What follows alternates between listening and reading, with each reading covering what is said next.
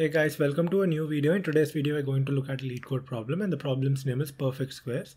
So in this question, we are given an integer n, and we have to return the least number of perfect squares that are needed to sum up to n. By definition, a perfect square is an integer that is a square of an integer. In other words, it is the product of some integer with itself. So this is a point which can be implemented using code. So for example, 1, 4, 9, 16 are perfect squares because if you multiply a number with itself, you get these respective numbers. For example, if you multiply 1 into 1, you get 1. You get 4 if you multiply 2 into 2. You get 9 if you multiply 3 into 3. You get 16 if you multiply 4 into 4, and so on. 25, 36, 49 are perfect squares. Whereas for example 3 and 11 are not perfect squares because there is no number which when multiplied with itself gives 3 or 11. So let's take these examples and see how we can form this question. So let's take the first example, n is equal to 12, and here we have to observe that we need to get the least number of perfect squares that sum up to n. And what are the perfect squares? The perfect square starts from 1, 4, 9, 16, 25, 49 and so on. So here you can see that 1 is a perfect square, and we know you can build any number, for example 12, using 12 ones. So 12 into 1 is equal to 1. So this means 12 ones, if you add them up, is equal to 12. So there are 12 ones here. So 12 will be the maximum number, but we need to find the minimum number. So we have to pick the perfect squares. So for 12, you can pick 1. You can pick 4 because it is less than 12. You can pick 9 because it is less than 12. And you cannot pick 16 because if you pick 16, it is already greater than n. So you can't add this with something to make it to 12. So we have to pick numbers which are less than n. So for 12, you can pick 12 ones, or you can pick 4 plus 4 plus 4, which is equal to 12. And here the number of perfect squares you used were 3. So 3 is the output, which is the optimal answer. Or you can also make 12 with 4 ones and 2 4s. This is also equal to 12. And how many perfect squares you used? You used 6. But we already found a minimum answer, which is 3. So 3 will be your output. So what are you doing here? You are picking all the perfect squares less than n, and here n is 12. So these are the 3 options you can use. And in every call, you are checking if you can use this, or if you can use this, or if you can use this. So we keep on doing the same steps. So this is a good example of a recursive approach. So let's build a recursive tree. So here if we picked one number and we make the recursive call of 12 minus 1. We picked 1. So this one represents the number of perfect squares we picked until now. We have to reduce this value from our 12 so that we can apply recursive call on this. 1 is already there. So we add plus 1 and do f of 11 minus 1. And here again we do 1 plus 1 plus 1 plus f of 10 minus 1. And so on. This tree you will get 11 plus f of 1 minus 1. And f of 1 minus 1 is f of 0. And once f is equal to 0, we return 0. So this is 1. So finally you get 11 plus 1, which is equal to 12. Like I said, so 12 is the answer for this tree. So we have to take minimum of all that. So minimum is initially 2 power 31 minus 1. That is the maximum possible value. And you compare it with this. We check if this value is less than this. Yes. So min will be updated to 12. And similarly here if we picked 1, 4. And we have to subtract 12 minus 4. And similarly here, if we picked 9, so you have to subtract 12 minus 9. And for this, let's build the tree again. So 1 plus 1 plus f of 8 minus 4 and so on. So you make one call here, and 1 plus 1 plus 1 plus f of 4 minus 4. You get 0. So this will return 0. So you get 3 from here. And this 3 will be our optimal answer. So this is the recursive call you keep on making inside the helper function. And this recursive function, there will be many repeated calls. For example, and here somewhere there will be f of 4, and here also if you see, this is f of 4. This f of 4 value we already calculated it, but here again you are making recursive call and calculating it. So to avoid these recursive calls, you can implement memoization. So you store this value somewhere inside a 1D DP array, because the only parameter which is going to change inside a recursive call is the value of n. So you create a DP array of size n and you store this value. Next time you want f of 4, this value you can directly get from this memo array. instead of making f of 4 call. So this process is called memoization. I'll show you during code how this is done. Now let's take a look at the code. Coming to the function given to us, this is the function name and this is the input n given as input, and we have to return an integer as our output representing the number of perfect squares that sum up to n. So let's start off by creating a helper function, which is a recursive function. So this will return an integer which will be passed on to the main method. I'm going to name this helper function as helper and take the input n as a parameter. And we are going to return this helper function inside the main function where we pass n as the parameter. And now there should be a base condition for every recursive function, that is the exit condition. So for this, whenever n is equal to 0, we have to return 0. And now we have to find the perfect squares. For that we start a loop where I will be the number which when multiplied with itself. So we start with 1, and when I is multiplied with itself, so 1 into 1 we are going to check. So if you multiply the same number with itself, I into I, this should be less than or equal to n, and I will be keep on incrementing each time when the loop continues. And now we calculate the value, the current value which we are going to get. So I'm going to name it current, and I'm going to add 1 and call the helper function again by subtracting the current value of I from n. So I into I should be subtracted from n. And now we need to keep track of the minimum number of current values. So for that I create a variable minimum and assign it with the maximum possible value initially. And now in each iteration I compare this minimum value with this current value. So using mat.min, I compare the current minimum value min with the current value current. And now outside the for loop we can return this minimum value. So this is the recursive code. Now if you run this code, the test cases will pass, but if you submit this, you'll get time limit exceeded error because there are a lot of repeated calculations. For that we have to implement memoization, and the best way to implement memoization is that you have to check the helper function and how many parameters are changing. Here in the every helper function there is only one parameter which is keep on changing. So we have to use an array to store its value. So I'm going to create a memo array, and inside the main function I'm going to initialize this memo array which is going to have the size n+1 because we start with 0.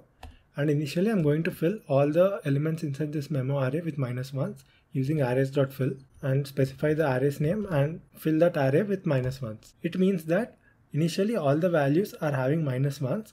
So if we haven't calculated that value for the end position, that value will be -1. So inside this helper function, before making the call here, if we check if we already calculated that value, if memo of n is not equal to -1, it means we already calculated that value. So we can directly return it instead of performing the recursion. So return memo of n. And if this is not true, it means the value is -1. So we have to store this value inside the memo array before returning it, so that we can use it in the next calls. So memo of n is equal to min, and from the next time when that same value occurs, it won't be -1 and we can return it from the memo array. Now let's try to run the code. The test cases are being accepted. Let's submit the code, and our solution has been accepted.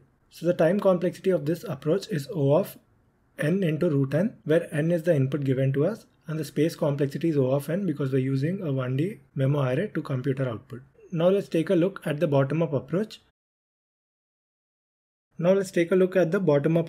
For that we have to use a 1D DP array. And now let's define the 1D DP array. So I created this 1D DP array, and now let's define DP of I, which is the state of every element. So DP of I will represent the number of perfect square needed until that value.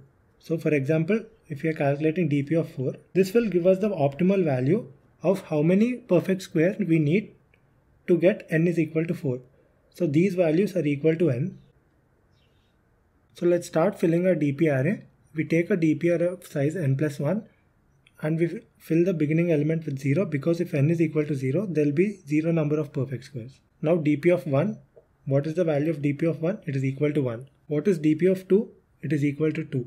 What is DP of 3? It is equal to 3.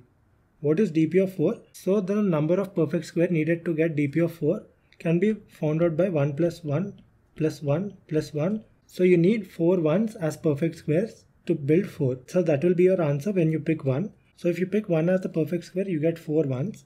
You can't pick 2 because it's not a perfect square. You can't pick 3 because it's not a perfect square. You can pick 4, which is a perfect square. So there is 1 4. Now you can make 5 with the minimum value of 5 ones. So if you add 5 ones, you get 5. So that is the minimum value until now.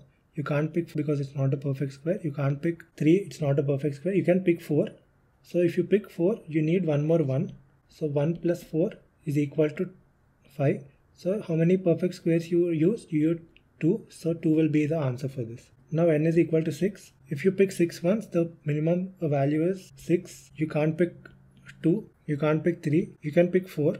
So if you pick 4 and if you pick 2 once, you used 3 to get 6. So 3 will be a probable answer.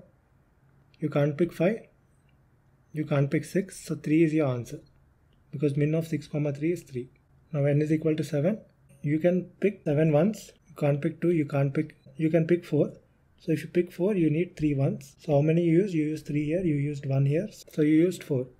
You can't pick 5. You can't pick 6. So minimum among 7 and 4 is 4. So 4 will be the optimal answer. Now n is equal to 8. So min is equal to 8 because you can use 8 ones. Can't use, you can't use, you can. So if you use 1 4, you need 4 ones. So how many you use? You use 4 here, used 1 here. So 5 perfect squares. Or you can use 2 4s.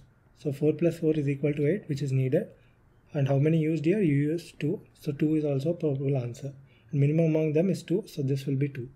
And when n is equal to 9, you can use 9 ones. You can use 1 4 and 5 ones. You can use 2 4s and 1 1. And you can use 1 9 because 9 is a perfect square. You can use this.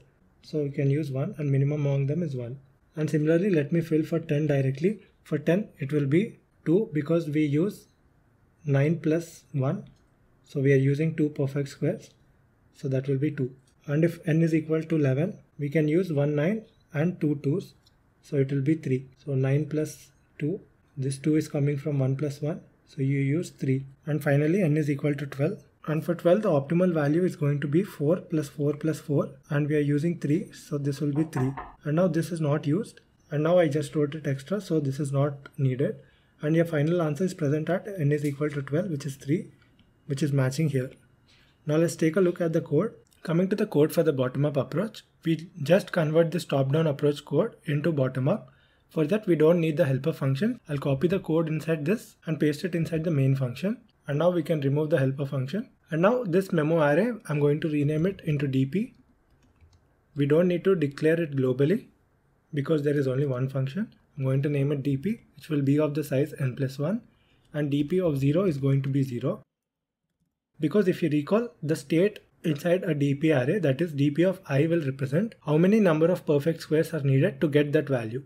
Since n is equal to 0, there will be 0 number of perfect squares. Now we don't need the exit condition. We can remove this. We don't need this because we haven't implemented memoization.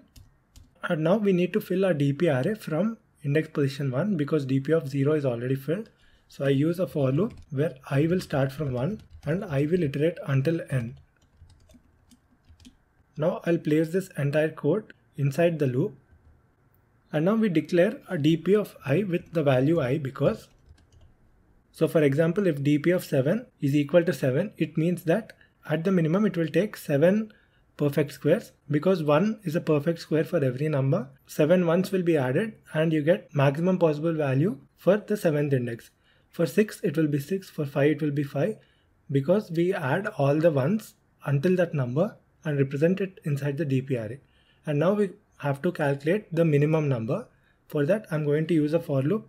Since we already used I here, I'm going to rename it into j, and j into j is less than or equal to I now because we only have to check until its previous number which we reached, and now this will become j++. And now the same, we don't have a helper function, so we have to use the DP value now. So helper will turn into DP and it will become DP of. So like I said, we don't need to go until n, we only have to go until I, and I we renamed it to j, so it will become j into j. And rest of the code is same. And now we don't have a memo array, so we return DP of n, which will be our answer. And now we don't have a min variable, right? So we are calculating DP of I. So replace min with DP of I, and here also DP of I. Now let's try to run the code. The test cases are being accepted. Let's submit the code. And a solution has been accepted, which is faster than the previous approach. But the time complexity and space complexity is same as the top-down approach. So time complexity is big O of n into square root of n, and the space complexity is big O of n because we're using a DP array to compute our output. That's it guys, thank you for watching and I'll see you in the next video.